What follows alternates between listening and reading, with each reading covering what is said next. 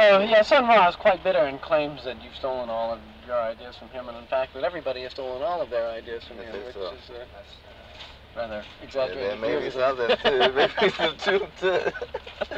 I've heard him, and I know that he's done some things that I've wanted to do.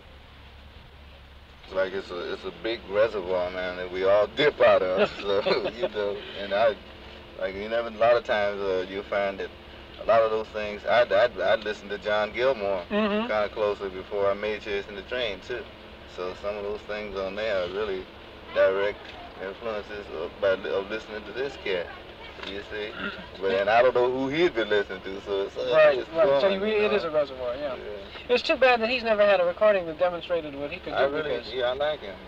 Everybody talks about him, and yet I've listened to a number of Sun Ra records, which I guess is the only place you can really hear him.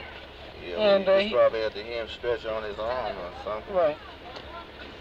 Because I heard him do some things which are really beautiful.